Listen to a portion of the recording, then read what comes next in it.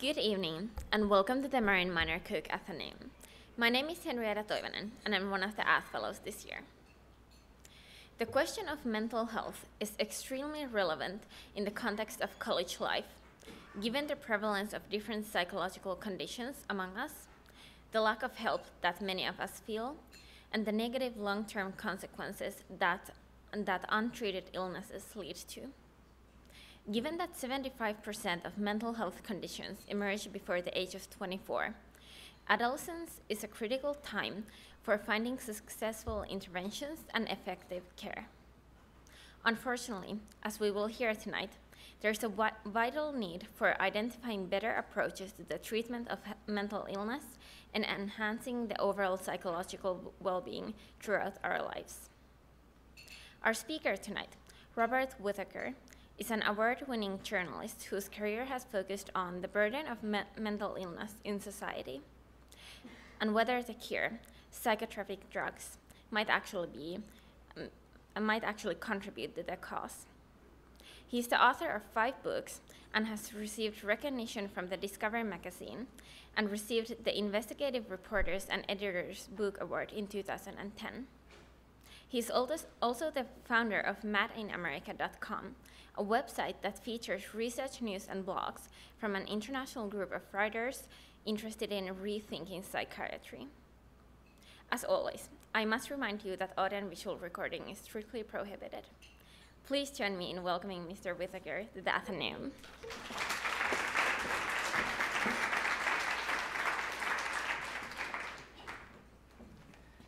So first I want to say it's a real pleasure and an honor to be here.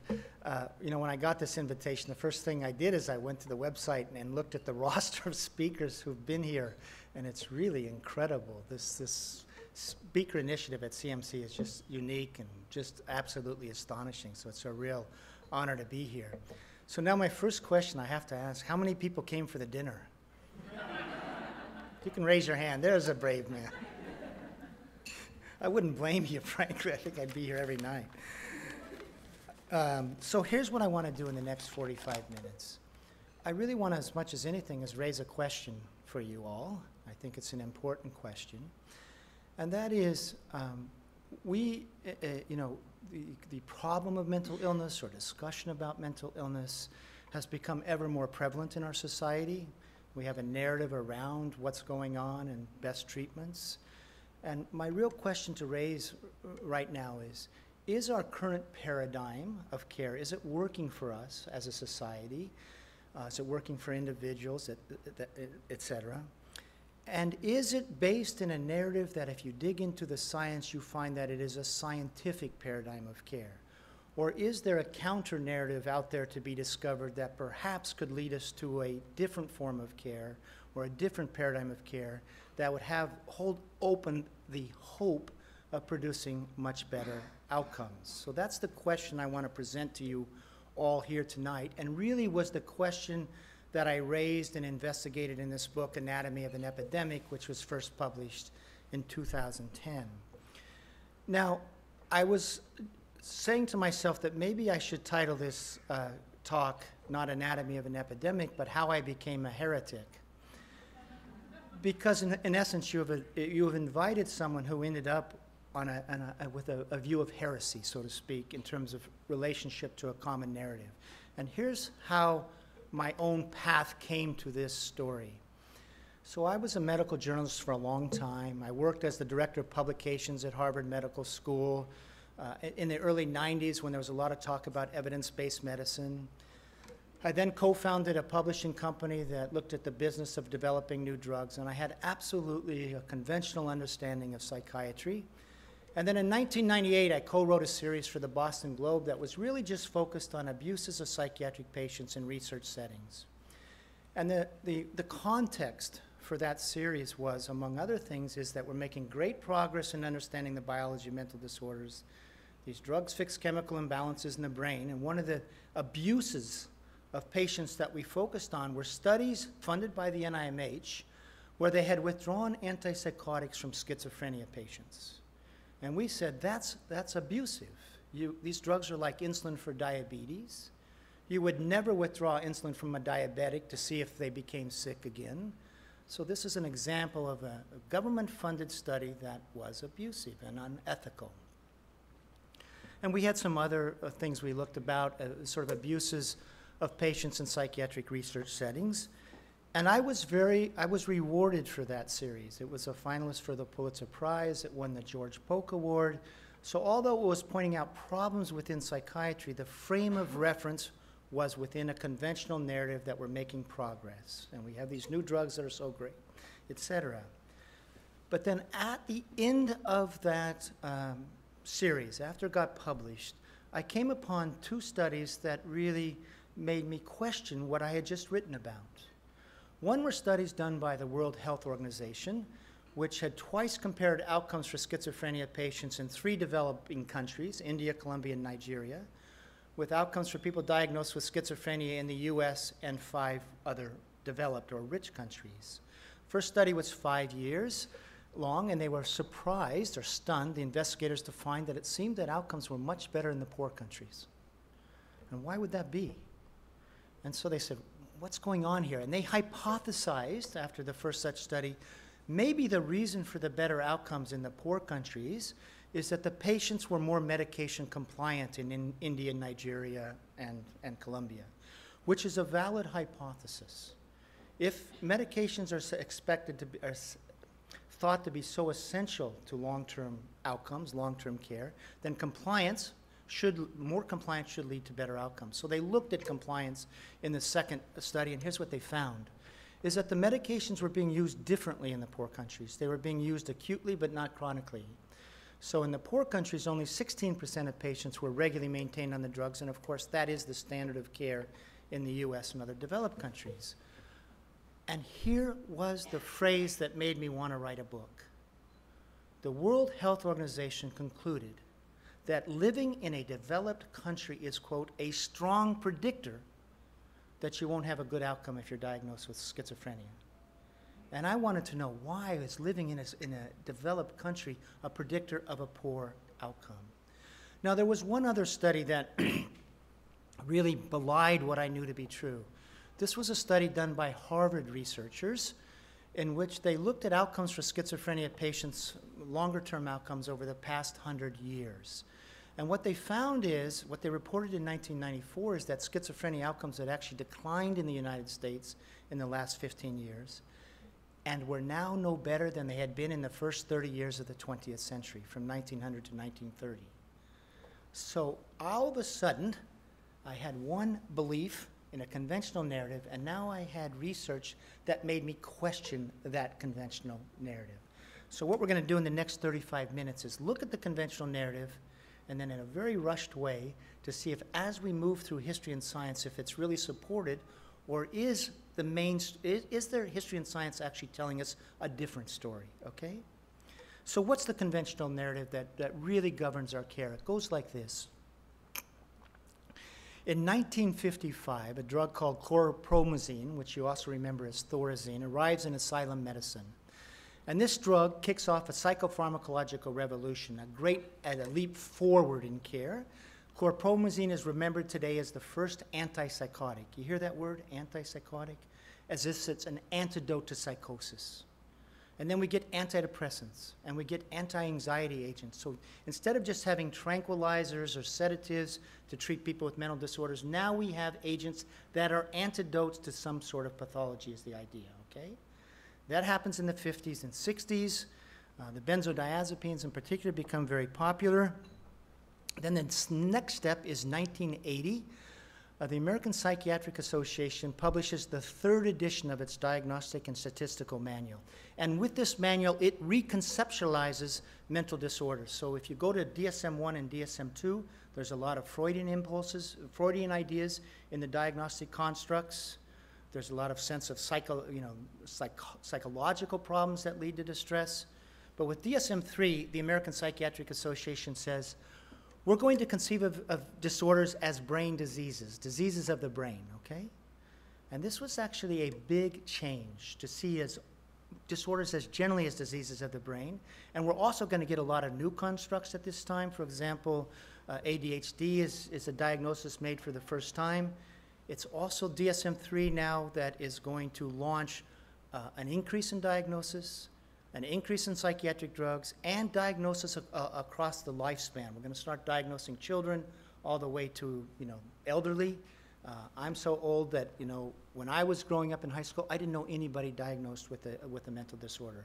And when I was in college, we just didn't have that discussion. Going forward, this was seen, by the way, as an advance as well, this new conception, adopting a medical model. Jeffrey Lieberman, the former president of the American Psychiatric Association, recently wrote a book about this, and he says this: DSM-3 is the most important book written in the United States in the last 50 years. Not book of psychiatry, any book. And I agree. It is the most profound book, important book in terms of its effect on society written in the last 50 years, because it's going to give us a new philosophy of being. It's going to dramatically expand who gets diagnosed, and it's going to dramatically expand the use of psychiatric medications. And as an example on this, in 1980, there were 30 million prescriptions filled for antidepressants in the United States, and now we fill about 270 million prescriptions for antidepressants. Now, if you go forward with this story of progress, it goes like this. Prozac arrives in 1987. This is the first of the second-generation psychiatric drugs, which are said to be safer and more effective than the first.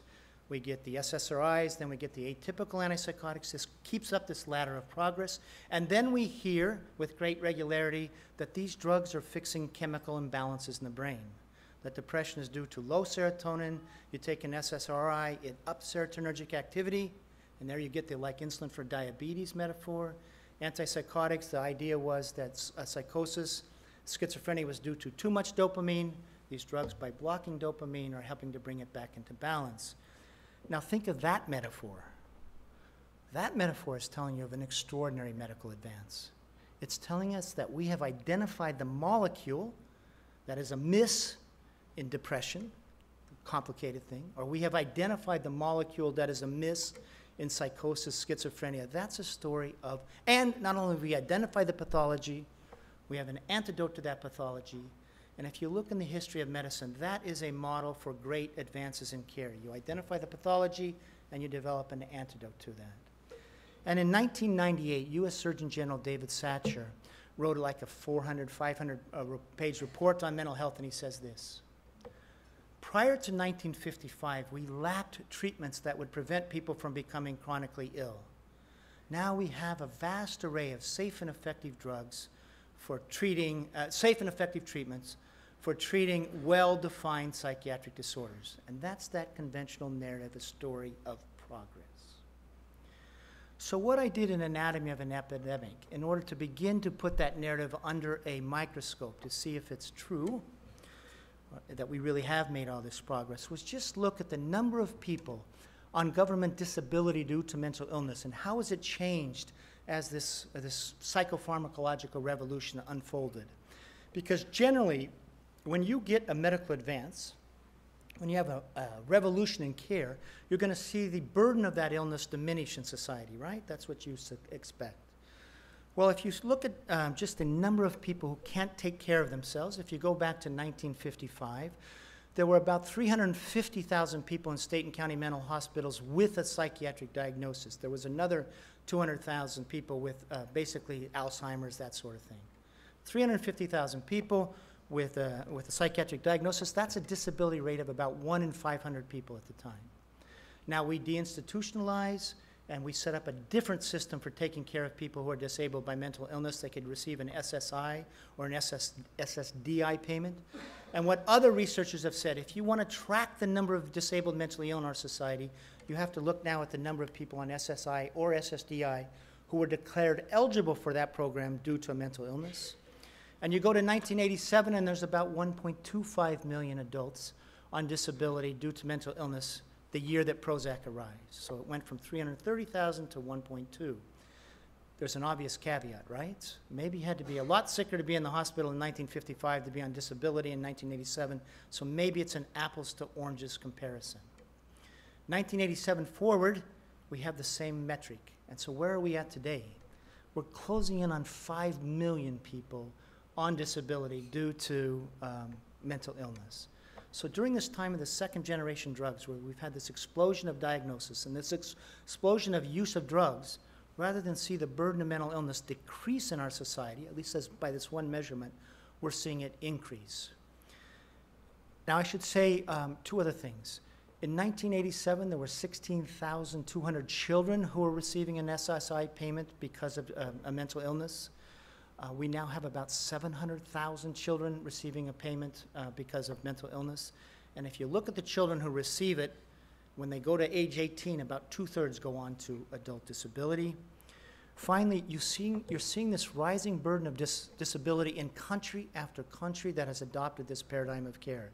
You see it in the UK, you see it in the Scandinavian countries, you see it in Australia, Canada, New Zealand, etc. Now, that data doesn't prove anything, does it? It doesn't prove that there's a problem necessarily with the paradigm of care, but it at least raises a question of what's going on. And by the way, in 1987, we as a country spent about $800 million on psychiatric medications. Now we're spending about $40 billion a year, so it's like a 50-fold increase in spending. So you have a question, at least I think, a reason to question the conventional narrative, right? So what I did in Anatomy of an Epidemic is I asked a new question.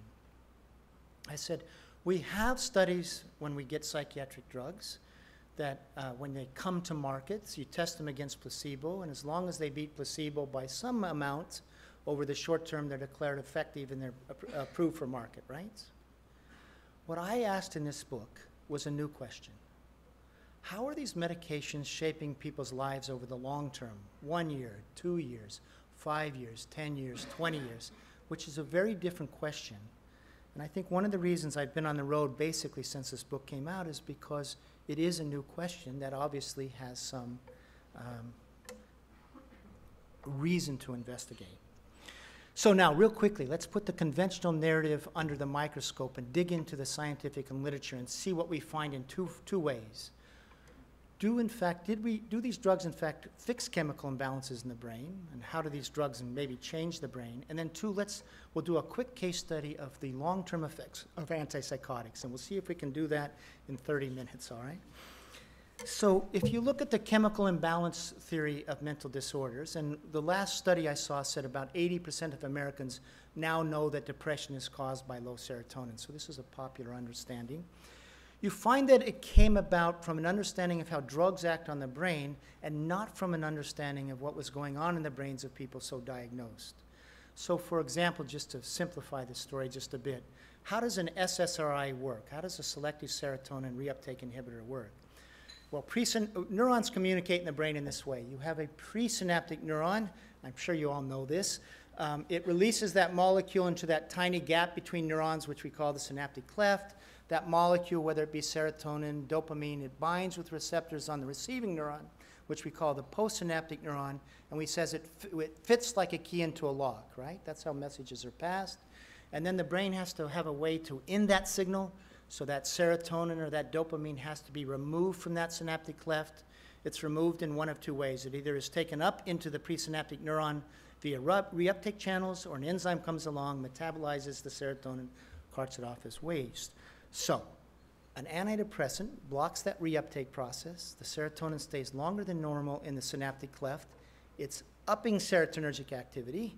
So researchers hypothesized, well, maybe people with depression therefore have low serotonin. In other words, the hypothesis was born of understanding how the drug worked. And the other part of the chemical imbalance theory came from an understanding of how antipsychotics work. What do? They bind with the receptors on the postsynaptic neurons, but it's like pouring glue into those locks. They don't activate the receptors. They block it. Therefore, they depress dopaminergic activity. They act as a brake, right? So researchers hypothesize, well, maybe schizophrenia or psychosis, therefore, is due to too much dopamine activity, all right? That was how the hypothesis was formed. Just because the serotonin theory is better known, we'll follow that. They then began looking in the late 70s, early 80s. Well, do people with depression, prior to going on an antidepressant, do they have low serotonin? Do they find it? And as early as 1984, the researchers from the NIMH said, we're not finding it. I'll just quote. Elevations or decrements in the functioning of serotonergic systems per se are not likely to be associated with depression. This was the first round of studies. Prozac comes onto market in 1987, and there's a new round of studies throughout the 1990s. And here's the results of these studies. This is Stephen Stahl. He writes a textbook called Essential Psychopharmacology in 2000. There is no clear and convincing evidence that monoamine deficiency, serotonin is a monoamine, accounts for depression. That is, there is no real monoamine deficit.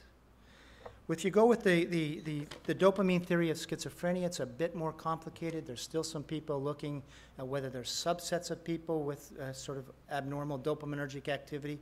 But as a general hypothesis, that as a matter of course, people with schizophrenia had too much dopamine activity, that fell apart in the 1990s. And here's a quote from Stephen Hyman. He's the former director of the NIMH. He's a neuroscientist at Harvard. He wrote a book called Molecular Psychiatry. He says this: there is no compelling evidence that a lesion in the dopamine system is a primary cause of schizophrenia. We didn't find this. Then you have someone, Kenneth Kendler, co-editor-in-chief of Psychological Medicine. He was one of the researchers that really investigated this chemical imbalance theory of mental disorders, and he writes in 2005, he summarized this long history. We have hunted for big, simple neurochemical explanations for psychiatric disorders, and we have not found them. And here's my favorite quote. In truth, the chemical imbalance theory has fallen so apart within mainstream psychiatric research that you'll see psychiatric researchers really saying that was an invention of the drug companies.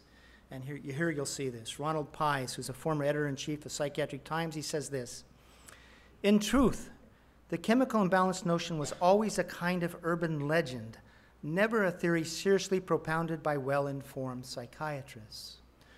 So what you see when you investigate the chemical imbalance theory, which is a part of that conventional narrative, that science didn't find these sort of specific molecules that were the cause of mental disorders, okay? That's one part. There's a second part to the chemical imbalance story that is not often talked about. What they also found, however, is that the drugs, in essence, induce the very problem that was hypothesized to cause the disorder in the first place, and I'll explain this. You go on an antidepressant, and acts as an accelerator of serotonin, right? Now, your brain, having all these feedback mechanisms, it now tries to compensate, to adapt to the presence of the drug, and what does it do? Because the drug is acting as an accelerator, it will put the brake on serotonergic activity. It does it in two ways. The presynaptic neurons will put out less serotonin for a time, and then the receiving neurons, the postsynaptic neurons, will downregulate or decrease their density of serotonergic receptors. And researchers say the brain is trying to maintain a homeostatic equilibrium.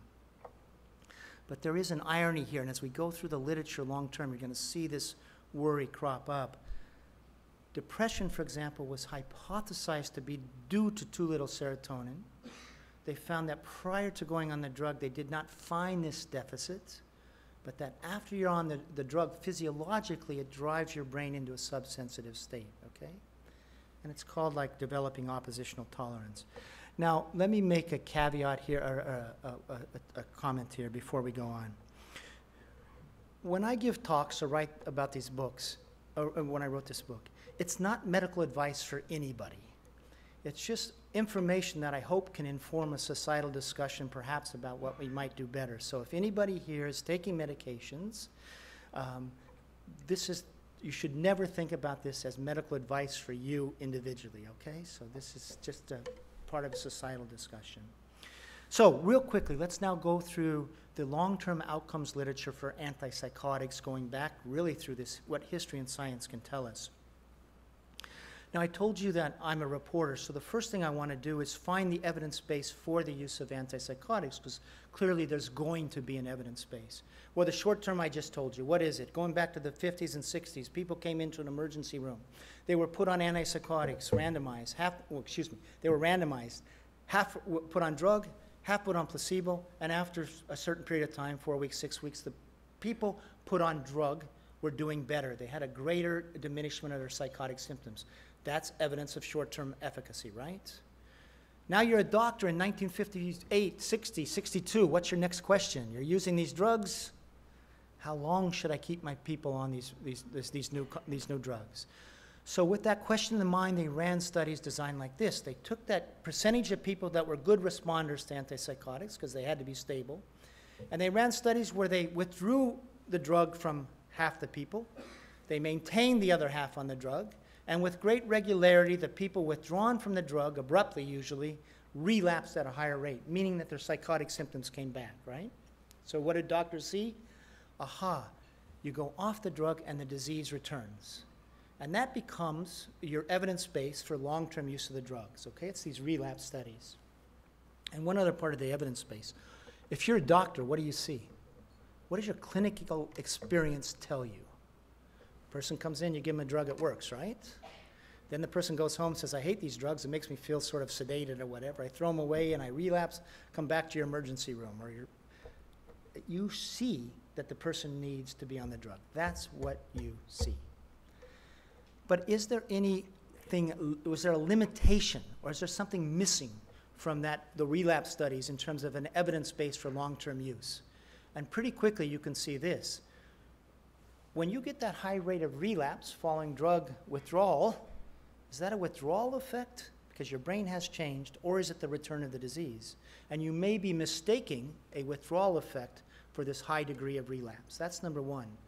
Number two, the relapse literature doesn't tell you about how people are functioning long term. Are you working? Are you socializing? That sort of thing. What it's telling you is, if you're on medication, you come off abruptly, you're likely to do really poorly, but it doesn't tell you how you're changing people's lives over the long term. So, again, I'm a reporter doing that. So I can see the recognized flaws in the relapse literature, which is what is cited for long-term use. So now I want to know, are there other studies that people can point to that show that antipsychotics improve the long-term course of schizophrenia? And when you do that, you suddenly come upon a very surprising finding in the literature. They will say, we don't have that evidence. So for example, Emmanuel Stipp in 2002, he's a psychiatrist at McGill University, or no, University of Montreal. He writes a paper. He says, after 50 years of neuroleptics, that's another name for antipsychotics, are we able to answer the following simple question? Are neuroleptics effective in treating schizophrenia? There is no compelling evidence on the matter when long-term is considered.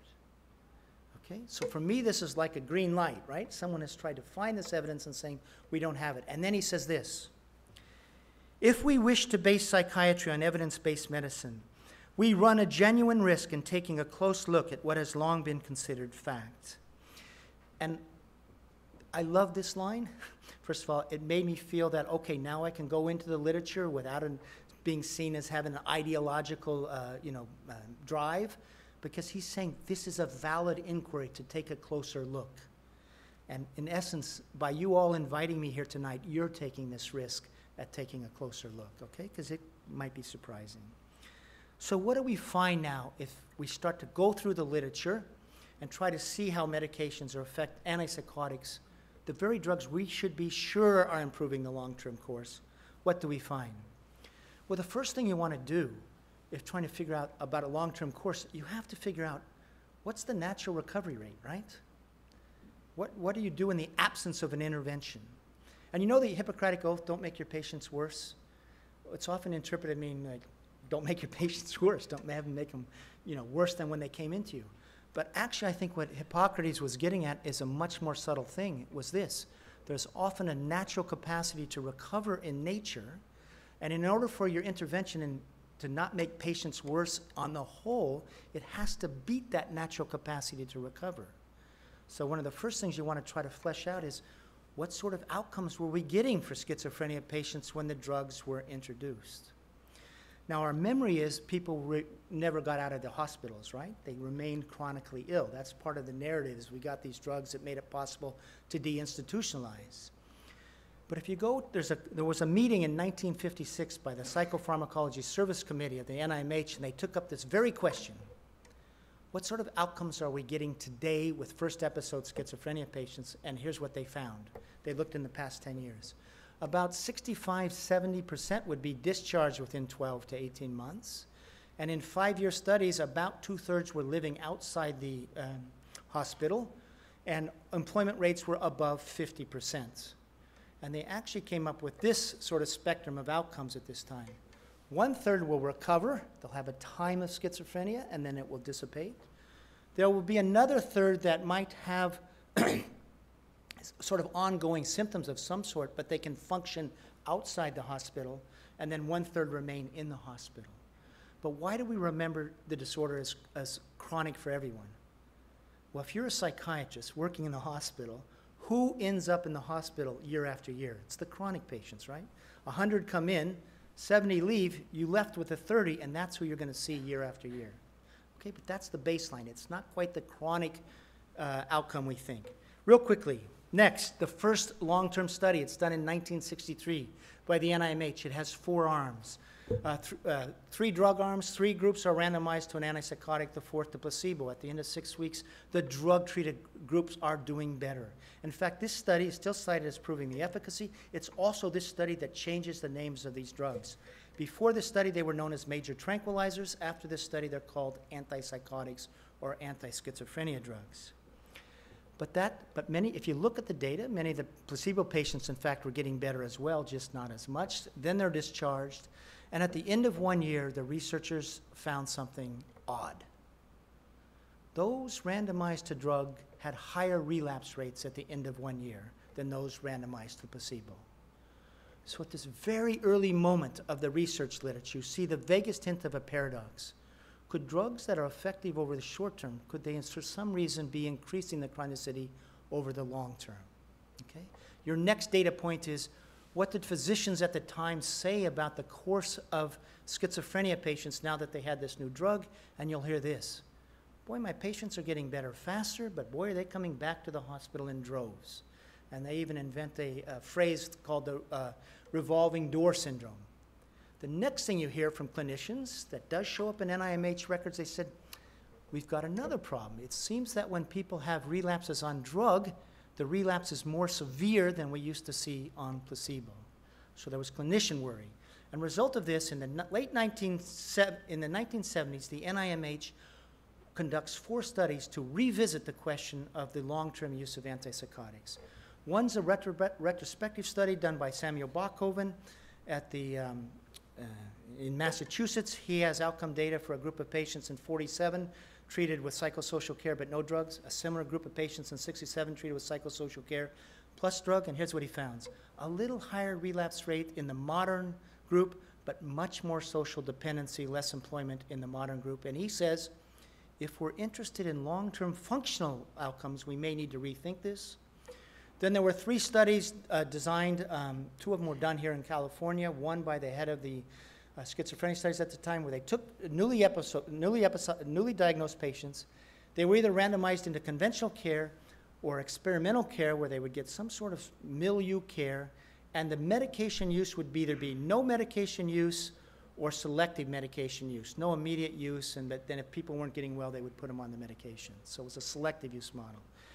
In each case, and there was one done at a hospital by the NIMH, in each case, the selective use model had better overall outcomes, both functionally and in terms of relapse rates.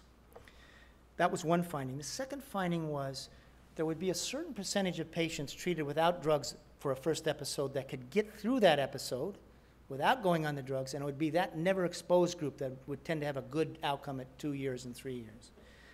And then a man named William Carpenter, who's still a famous name in schizophrenia, raises the critical question. And it's a really profound question. He says this: we know that once you're placed on medication, you're less vulnerable to relapse if you stay on the drug than if you withdraw. That's the relapse studies. But now he's got these other studies where you're seeing higher relapse rates in the drug-exposed patients. He says, but we have to raise a question. What if these patients had never been exposed to drugs in the first place? Maybe the drugs cause a biological change in the brain that makes people more biologically vulnerable to psychosis than they would be otherwise in the normal course of the illness. So this is a brilliant moment for science, in my opinion. What they're saying is science perhaps has illuminated a problem that's not visible to the clinician, okay? And then we get people from McGill University who put together a biological explanation to explain this paradox. They said this: antipsychotics block dopamine receptors. They act as a brake. What does your brain do in response? It puts down the accelerator on dopamine activity. It does this in two ways. The presynaptic neurons put out more dopamine than normal. The receptors on the postsynaptic neurons upregulate or increase their density of receptors. The brain is now, they said, super sensitive to dopamine, and that has two consequences. One, when you come off, you're going to have severe relapses, but even if you stay on, you may get chronic psychosis. And here's what they wrote. Neuroleptics can produce a dopamine supersensitivity that leads to both dyskinetic and psychotic symptoms. An implication is that the tendency towards psychotic relapse in a patient who has developed such a supersensitivity is determined by more than just the normal course of the illness. And here's why this is so profound. You're not talking about an adverse effect. You're talking about a worry that on the benefit side of the equation, on the whole, antipsychotics actually increase the chronicity and the biological susceptibility to psychosis. That's the worry. It arises in 1980. They do a test of their patients, and they said 30% of their patients that had been on drugs long-term now had chronic psychosis, okay? It rises. Now imagine I'm Guy Chenard, or he's one of the two investigators. You're a bunch of psychiatrists. It's 1982, and I'm Guy Chenard, and I say, listen, we got a problem. We have these drugs that work over short term. They're the centerpiece of our care, but I think they're making people more psychotic over the long term because of this biological change. What do you do in the audience? You can't believe it. Cognitive dissonance takes hold, and there are stories about people standing up or going, are you telling me the very drugs I use to treat psychosis could be making people worse, more psychotic? And this gets pushed aside. So that's the early 1980s. So now the question is, was it a false worry, or is this worry still present? Is it coming back? Well, I mentioned the WHO studies. Remember, you saw better outcomes in the poor countries? We have a new study in which, in the new study for 3 years, everybody in the study is maintained on medications for 3 years, including in the poor countries. And now the outcomes in the poor countries are, in fact, worse than in the rich countries. But it's not that our outcomes have improved, their outcomes have deteriorated. That's one data point. Second, this is really, I think, a little upsetting, but we get MRI technology. There's been a lot of studies showing brain volume changes related to the drugs over time. Some of this research came from Nancy Andreasen, who's the editor-in-chief of the American Journal of Psychiatry. This is mainstream. And she found that over time, you see a brain shrinkage, a decrease in brain volumes related to, it's basically dosage related. And then she also found, as this happens over a course of 5 years, you get an increase in negative symptoms, an increase in functional impairment, and an increase in cognitive decline. So you have a model, you say you have an agent that comes into the brain, shrinks brain volumes, and as that happens, you get this deterioration in symptoms. And then we have a study, the best long-running study of outcomes of psychotic patients. It's done by Martin Harrow at the University of Illinois. Beginning in the early 1970s, early 1980s, he began following 200 psychotic patients, 64 with schizophrenia and the others with milder psychotic disorders, and it's a naturalistic study. People come into the hospital, they're treated with medication, they're discharged, and now he's just going to follow them at 2, 4.5, 7.5, 10, 15, and 20 years. His hypothesis is that those who take themselves off medication will have horrible outcomes. We're going to see them in jail, we're going to see them homeless, we're going to see them chronically psychotic. That is the expectation. Now, one of the things that is really good about this study, at the end of 15 years, of the 200 that he recruited into the study, 145 were still in the study. And anybody who's done research on schizophrenia patients, that is a really low loss to study, that 77% retention rate. At the end of 2 years, if you look at his data, say the number of people in recovery, and he defined recovery as asymptomatic and you had to be working or school half-time. There's very little difference between the people off medication and those. Of the 64 schizophrenia patients, 25 stopped taking their antipsychotics, okay, by year 2. There's basically no difference in outcomes at year 2. But between year 2 and 4.5, their outcomes diverged notably, such that by the end of 4.5 years, 40% of those off medication are in recovery versus 5% of those on medication. And you can look now at any domain, cognitive function, anxiety levels, psychosis levels, working levels over long periods of time. The unmedicated group does better in this study. Much higher recovery rates, 8-fold higher recovery rates, much less likely to be psychotic. The employment rates were dramatically different. 87% of those off medication had extended periods of employment, only something like 17% of the medication compliant. And one of the beauties of this study is this. The people who got off medication and did well, what do you think happened to them? Did they go back to their psychiatrist? They disappeared. Those who did well disappeared back into society. He found someone who became a professor, someone who became a lawyer, someone who became a high school teacher. And now, when they re-entered society and became successful, none of them publicly identified as having had a diagnosis of schizophrenia. So he says we lose sight of these good outcome patients. Now, in 2008, he presented his data to the American Psychiatric Association. Here's what he said, summarized. I conclude that patients with schizophrenia not on antipsychotic medication for a long period of time have significantly better global functioning than those on antipsychotics. That's the best long-running study we have. And how many of you have heard of that study? It doesn't get promoted. It doesn't get into your newspapers. Why not? Because it really does go against the counter-narrative that we're organized around that counter-narrative. There's now been a randomized study in the Netherlands. They found that tapering, the group that was tapered off had twice the higher recovery rate. And by the way, I want to emphasize here, these are outcomes in the aggregate. It doesn't mean that nobody's doing well on antipsychotics, that sort of thing. It's outcomes in the aggregate. It's a big picture thing. Now, when this book came out, and we're going to finish here in a few minutes with an example of how I think science can lead us to a better way of care. When this book came out in 2010, I was treated as a heretic, and it was a little rough.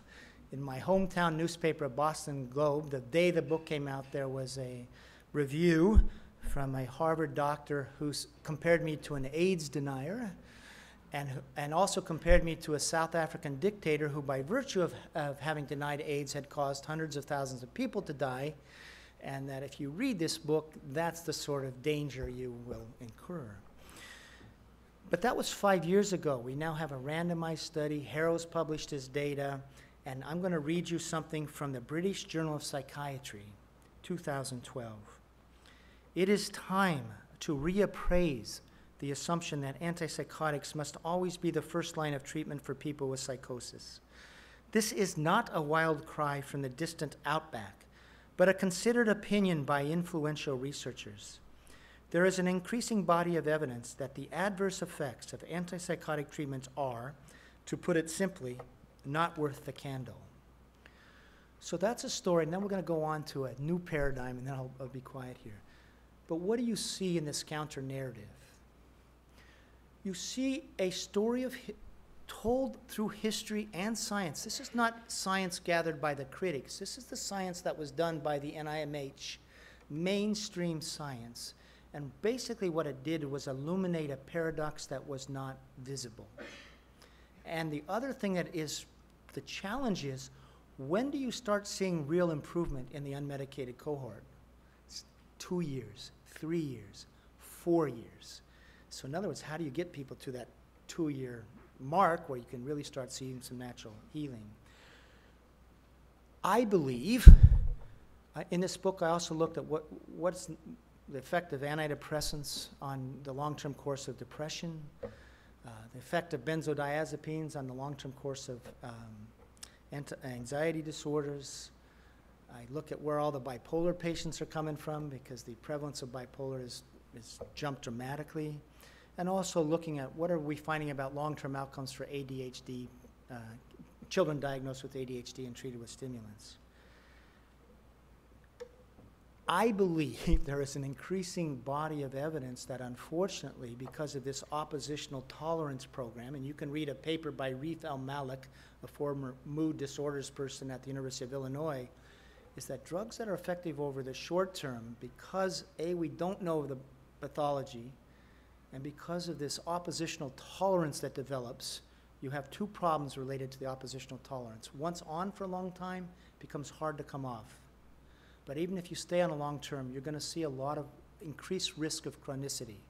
So for example, treatment-resistant depression, the percentage of patients now suffering from treatment-resistant depression has risen from about 10% to 40% in the SSRI era. And by the way, the disability numbers, they're actually not being driven by psychotic disorders. It's affective disorders. It's a rise in depression and a bipolar disorder that is really driving that numbers in country after country. What I believe is you need a lot more research into this, a lot more investigation of this, but what I'm trying to tell you here tonight, it's not just me who's saying this. You can see mainstream, you can see in the literature itself people worrying about this. Are we increasing the chronicity of these disorders?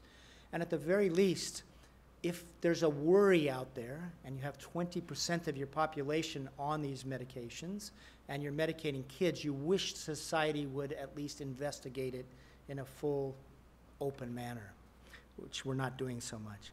But where might this lead? Could we do a better job? And the beauty of the antipsychotic story is there is a community in northern Finland, in Tornio, that in 1992 reconceptualized how it was going to deal with psychotic patients. And it came out, I don't have time, but it came out of a national experiment, and basically in northern Finland, they developed something called open dialogue therapy. Now, the first thing they did do, whether right or wrong, is reconceptualize what the problem is. They say the problem does not reside in the brain of the person who's psychotic, but the in-between spaces of people, and that there's this social disruption, people get isolated, afraid to be with others. So our job, among other things, is to repair those that in-between spaces. So they believe they have to treat social systems and not just the individual. And in terms of how they use antipsychotics, it goes like this. When people come in, they try to avoid using antipsychotics with first episode patients. They do use benzodiazepines, however, to restore sleep. They think that's important. And then they have a measure called grip on life. And as long as a person's grip on life is improving a little bit, and that means maybe they're showering, they're more willing to come and engage in discussion and all, they'll avoid using neuroleptics. But if someone's not getting better, they will use neuroleptics, antipsychotics. They try with low doses. And then after a period of time, after about 6 months of a person on an antipsychotic, they have another moment in their protocol where they see who can taper off. So it's a best use model. It's not an anti-use model. It's trying to figure out for whom and for how long. And here they've done this now 3 times, 5-year results. At the end of 5 years, 67% of their first episode patients have never been exposed to antipsychotics. 13% have been exposed temporarily, and 20% are on them long term. What are their outcomes? At the end of 5 years, 80% of their first episode psychotic patients are asymptomatic and working or back in school. Only about 20% have really become chronically ill. And the other amazing thing that has happened in this corner of Finland is this. This is a population of about 70,000 in Western Lapland, and before they embraced this form of care, they had about 70 new cases of, population of 70,000, they had about 27 new cases of schizophrenia per year. If you do the numbers, that's a lot of new cases of schizophrenia per year. It was one of the highest sort of prevalence rates in all of Europe. They're now down to about 3 new cases of schizophrenia per year. So why the drop? Well, in fact, the eruption of psychotic episodes hasn't diminished much in that society. But what happens now with this new form of care, to get a diagnosis of schizophrenia, you're supposed to be psychotic for 6 months or longer. People aren't staying psychotic long enough to move on to the schizophrenia diagnosis. And so what they're saying is we're seeing a new possibility where psychosis, which we used to see as schizophrenia, is turned back into an episodic disorder for so many people. Now, after I featured this open dialogue in Anatomy of an Epidemic, a foundation formed here in the United States called the Foundation for Excellence in Mental Health Care to sort of investigate and also fund pilot projects to see if we could replicate open dialogue here in the United States. There's now a couple open dialogue projects happening in Massachusetts. The National Health Service in open dialogue is now really being talked about. The National Health Service in Britain is funding an open dialogue replication initiative in the UK. Germany is now government-funded some open dialogue replication projects, and Italy has a couple projects as well. So the beauty of this story to me is that if you really took a look at the evidence, you could think of a different way of using the medications, and it really fits along the one size, and instead of one size fits all, you try to figure out for whom and for how long, a selective use model, and that is now gaining some traction. So it's a story, I think, of a counter-narrative actually having some effect. So we'll open to questions. I just want to emphasize one thing here. I know this, I've given this talk like 500 times in some versions or not. I know it can be really upsetting. It does challenge a lot of things that people are taught. It challenges decisions that people have made, how to organize their lives, how to treat their children. All that's really threatening. It challenges what many professionals do as well. And I know that's hard to sort of adjust your thinking. And my only plea here is maybe if we can make this research better known, or at least we can have a discussion and we can see what is possible. And I honestly do not think this is an anti-med talk at all. I think it's a pro-science talk, and I think it's a how can we make best use of meds to really facilitate long-term recovery.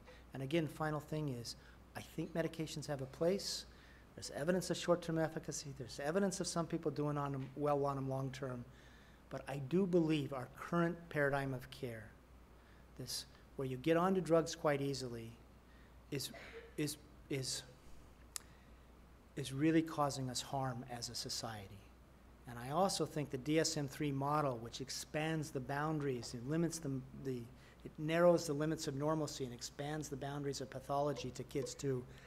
I think that diagnostic construct is doing us a lot of harm as well. So, thank you.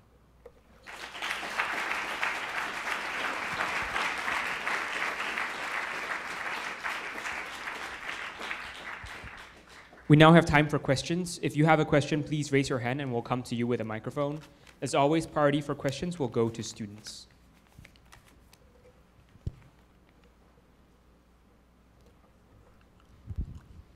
Hi, thank you so much for coming and talking to us tonight. So you mentioned some of the criticism that you received sort of in book reviews and that kind of literature when you first published your book, as well as some of the evidence for these medications sort of earlier on. But I'm assuming that you've also received some pushback in sort of the scientific community and the scientific literature for these claims and against studies that have made similar claims that you're basing your arguments on. And I'm wondering, in recent years, what has been the strongest sort of literature evidence-based pushback against the kind of argument you're making, and how do you respond to that? Yeah, great question. So when you publish a book like this, so I tried to find those studies so that I wouldn't miss them. And I mentioned Emanuel Stips, where I said I was looking for others. Can they point me to such studies? And they could not. And so this is what I was expecting. And one person who blurbed the book, a psychiatrist named David Healy in Wales, said, okay, now it's up to psychiatry to make its response. Where's he wrong? Okay, and point to the studies. Don't just say I'm a jerk. Well, the amazing thing, it's been 6 years and it really hasn't happened. And a couple things. There's one study, you can read a thing by Alan Francis that's just out where he is now newly saying, here's where we know antipsychotics work, okay? And so there is this coming out. And what he'll point to again is the relapse studies. So he points to the relapse studies. And then he points to a study that has been done in China. It's a naturalistic study where they went into a community and they identified a group of people, average age 48, who had never been treated with schizophrenia, okay? So they said, here's our group of people that are actively psychotic. They've been psychotic for 13 years, and they've never been in treatment. And then he followed that group of people for another 20 years, and pretty much they stayed psychotic, okay? And then they had as a comparison group, a younger group that did get some medication, and they were less likely to be psychotic 20 years later than this older group. And they said, see, that's what happens to untreated patients. So that is the study that, and by the way, when I was in, there's a complicated answer to this. One of the real nice things, there was all this criticism initially, okay? But then what happened was, in fact, I've been invited to give grand rounds at a number of psychiatry departments. So why have I been invited to give grand rounds? Because this is not my research. And I just think I'm the messenger. I'm saying, look, here's go read your own studies and go put it up. So in that way, it really stood the test of time. I was asked to speak for the group for the advancement of psychiatry, often very in hostile environments, but nevertheless it was happening.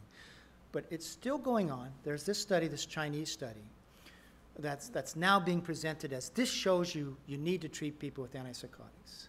So what do you think about that study? Is there any flaw with that study?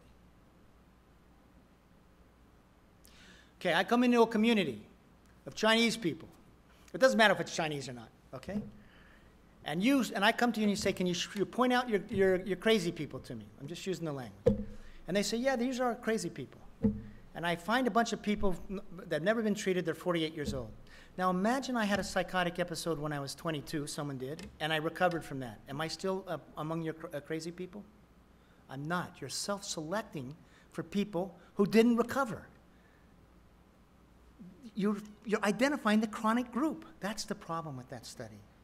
And even they admit that the group that was treated at some point is a different group. It's younger, et cetera, et cetera. So, by the way, you want to hear the kicker of the Chinese story? So the untreated group, yeah, they stayed psychotic. What was the employment rate? 85%. So they concluded that being psychotic in this part of China did not keep you from working. And I felt like saying, well, maybe that's not so bad. But here's the point. This book comes out. I feel vulnerable as can be, right? I'm not a doctor. I'm not a researcher, I'm not even a professor. I'm just a journalist, just a messenger. And I'm home up saying, I think you need to look at this. So I'm vulnerable as can be, right? And I'm waiting for the one that really makes me feel I screwed up, okay? I missed something. But it's been 6 years and it hasn't been pointed out. And they're going back to the relapse studies, and there's this Chinese study, and that's it. And they have and there's one real, I'm like the Energizer Bunny. You ask me a question, I just keep going. But early on, I was asked to give a keynote talk at something called the Alternatives Meeting, which is a meeting funded by the federal government, but for user groups, okay? So they invited me to give the talk. And then there was some unhappiness, apparently, and the group that invited me was told to disinvite me, okay? You can't have this guy speak. So at this point, the user groups say, this is our conference, invite him. And I got invited with this caveat. You'll give your talk, and then we'll have a psychiatrist say where you're wrong, sort of denounce you, and then you won't be allowed to respond. So I said, wow, that's a great invitation. But I said, this is really great, because now I'll see. Because this is going to be the chance for psychiatry to present its story. Anyway, they picked a person to give their talk who really wasn't much of a researcher, so he went to an academic research community, and they said, look at Whitaker's stuff. Tell me where he's wrong, and tell me where we have this evidence for long-term outcomes. And I was leaked the response to this investigation. The response was this. We've checked out all his citations, and unfortunately, he's very accurate. And then basically, you know what the response was? And I'm not making this up. The response was, yeah, maybe there is a problem long term, but that happens with all medical therapies, that the unmedicated group does better long term. And people are going, like, I didn't know that. And then really his complaint, I'm not kidding this, he said, Whitaker's like a guy driving on the freeway, and he just likes to point out the accidents. He needs to point out all the people driving well down the road. That really was the response. So your question is so to the point. And the vulnerability I felt in 2011, the uncertainty, is actually it's gone away a lot, because now you hear even Tom Insel, the head of the NIMH, saying, uh-oh, we have a problem. Maybe these drugs impair long-term functioning. You have the British Journal of Psychiatry saying, uh-oh, you have a randomized study. So I would like to be able to tell you that I feel now more vulnerable, because that would seem so, here's what I'm missing, but I really haven't seen it. And since the book came out, you have people writing about tardive dysphoria. You've had people studying why drugs may be antidepressogenic long-term. So it's even moving more into the mainstream conversation. Not to the public, but in the research literature, you see it happening.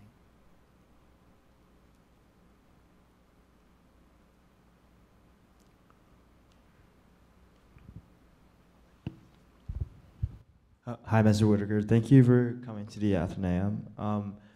This question might be somewhat tangential, but so I was kind of actually interested in seeing in your book, because I haven't read it yet, whether or not you had done any research into the effects of ketamine on long-term depression, because there's new research coming out saying that it works better than standard like SSRIs and things like that, and whether you had done any research regarding psilocybin mushrooms and LSD in treating depression and anxiety, because we had somebody come to the Athenaeum when I was a sophomore, who actually discussed like the effects that it had on the medication, that the government had deregulated the study of, like those kinds of substances on, depression and anxiety. So I was wondering if you had done any research into that regarding your book. Yeah, first of all, of course, I don't do research. I just read the studies, basically. I mean, that's what I'm trying to do is, from a journalistic point of view, what is the research showing? I believe on the ketamine stuff, I'm not quite sure on this, but I thought they were now finding that the ketamine effects don't last beyond about 30 days.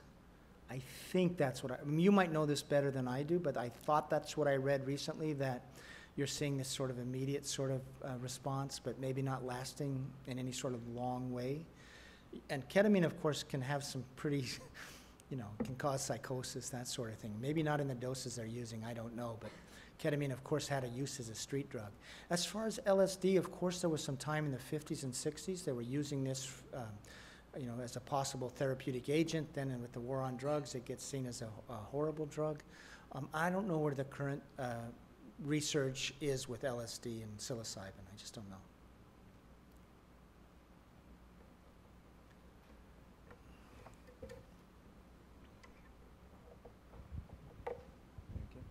Hi. First of all, thank you for coming. I was wondering, because you brought up ADHD medicine briefly, have you actually looked into, or come across, I guess, any ADHD or any research on ADHD medicine where early exposure led to a predisposition for addiction towards other drugs in adults? And if so, I was wondering if you had any ideas on how to remedy the situation, perhaps like what they did for Finland in treating psychosis and such. You all heard that question? The question, does early exposure to stimulant medication predispose to later addiction to drugs? This is a really contentious area of research. There was a woman in California, who I forget her name, unfortunately, who did a long-term study on this. It was a prospective study, and I forget her name on this. And she did announce in around 1999 or 2000 that it did, lead, the early exposure to stimulants did lead to greater substance abuse when they reached an adult age. Now, there's a mechanism for this. Of course, stimulants are dopamine-releasing drugs, right? Which are, dopamine release is we like dopamine release. So often dopamine-releasing drugs can be addictive. I mean, cigarettes release dopamine as well. Then, in response to her findings, there was some research done, I believe, by Joseph Biederman at Massachusetts General Hospital and some others, who said, no, it's not true. We're not seeing this. And all I can say is the first was funded by the NIMH, and Joseph Biederman and some of those who then said it wasn't happening did have close ties to pharmaceutical companies and the makers of stimulants. All I can say is it seems to me that it's a question that needs more investigation now, considering the prevalence with which we're diagnosing and medicating kids. I do also know that there's some worries about how early exposure to stimulants and regular exposure to stimulants affects the dopamine system long-term in youth. The worry, and some of this comes from rat studies, is if you have an agent that releases dopamine, right, your brain in response is going to dial down its dopaminergic machinery, which is the reward system. And the worry is that in adults, you might be creating youth that are less curious, that sort of thing, because they're just not as responsive because of this sort of dialed down dopaminergic machinery. That's what they see in rats, but I have not seen any real research into that in humans.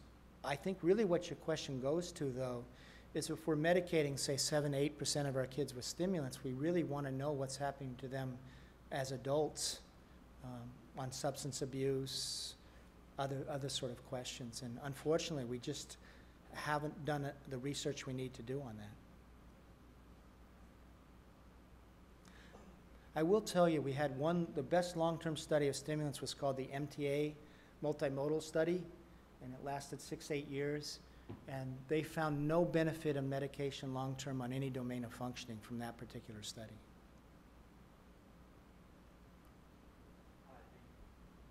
Thank you for coming. I was just wondering about your comparison between developed countries and non-developed countries. I'm from a non-developed country, and I was just wondering if it seems like the difference between both countries has to do with the percentage of people who are diagnosed and put on these medicines. So I was wondering, in developed countries, what is influencing the prevalence of diagnosing people and giving them medicine? Is it big pharmacology? Is it the science behind it that's actually backing this up? Or, you know, what's going on? Yeah, of course, in that particular study, everybody was diagnosed, okay? So it doesn't have to do with different sort of countrywide diagnostic rates. But why are so many people getting diagnosed in the United States, for example? Why we've had this explosion of people diagnosed and explosion of use of medications? Well, you have to look at it partly really from a commercial point of view. I mean, the diagnoses in the DSM are constructs. In other words, people sat together and said, here's where we'll draw a diagnostic line. And one of the things that, for example, they did in DSM-3 is they really, for say example with depression, historically, and this goes back to the Greeks, depression was really understood to be of two types. There was a depression that could occur in response to life events, and that was seen as normal, not pathological. And then there was melancholy, or a depression that could really set in, that seemed out of proportion to life events or went on too long, et cetera. And it was only the latter which was really seen as a disease state, and not the former. But what they did in DSM-3, they basically said you're going to diagnose depression just by symptoms. Are you not sleeping? Do you have some dysphoria? That sort of thing. And they have a list of 9 symptoms. If you have 5, you got it. And no longer were they making an inquiry into life events. And what that really ultimately had the effect of is bringing all these people with more normal distress, sadness, having difficulties in life into the diagnostic construct where now they can get diagnosed and treated with the medication. So one of the things you have is an expansion of diagnostic boundaries beginning with DSM-3, okay? So we're just going to, where we're going to set the boundaries for normalcy, we're going to narrow those and we're going to expand the boundaries where we can diagnose, okay? Now, if you look at money going to those who do the diagnoses, there is pharmaceutical money going to many of the people on the panels, et cetera. And what do pharmaceutical companies like? They like boundaries that are big, because now they have a bigger audience, a bigger potential market. So what you really see, I believe, why we have so many people diagnosed and treated is you have a guild, a profession, that expanded its diagnostic boundaries, and by doing so, in fact, asserted a domain or authority over a larger segment of the population, starting with kids.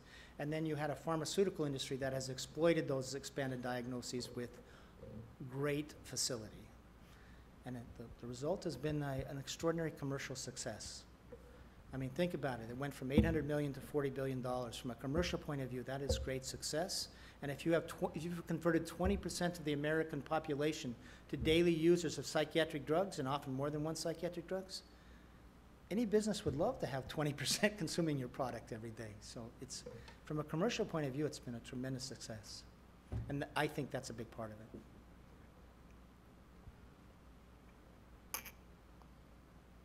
Hi.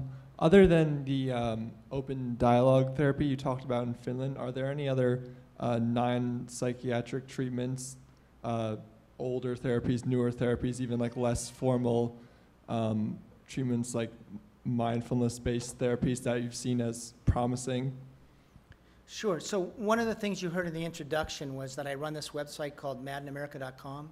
And one of the things we do is we have a regular research news, summaries of news, that is constantly reporting on exactly what you're talking about. So for example, there's a recent report that if you look at psychotherapies over the long term, they tend to have better stay well rates. That's an example of that. You'll see in the UK, for example, now you can go to your GP and get a prescription for an exercise instead of getting a prescription for an antidepressant. And that prescription, you go to an exercise counselor, you get a free gym pass, they hook you up with other people to do green gyms. That's an example that is proving to be effective. You'll see some behavioral, you'll see some class interventions. For example, there's a program called the Nurtured Heart Approach that is being tried in schools in Tucson and I think San Francisco. And instead of trying to medicate the kids, they try to change the environment of the classroom, especially in poor districts. That's proving very effective. I've seen a food program in a school in Wisconsin that was very successful in reducing ADHD, number of kids diagnosed. There's exercise, there are meditation programs, there's psychotherapy, CBT. So there's a lot of effort now, in fact, to find alternative modalities, whether they come from a psychotherapy background or sort of wellness programs. And I would say the research is really quite encouraging. And one of the things I wish I had said earlier is this is actually a good news story. I mean, it's a bad news story in terms of the rising disability rates and all this. And the fact that so many youth, frankly, do see themselves in this new sort of way of seeing yourself, like 20–25% of kids arriving with a diagnosis. But what we're seeing in the research literature is a story of human resilience, of a story sinking into depression, sinking into mania, sinking into psychosis, and recovering from those, having the capacity to recover with the right types of support. So really the message here is there a way to build on that resilience and develop what you're talking about as modalities that really help nurture that resilience and maximize the possibility that an episode will be an episode and not turn into a chronic condition. Unfortunately, that's all the time we have for questions tonight. Please join me in thanking Mr. Robert Whitaker. Thank you.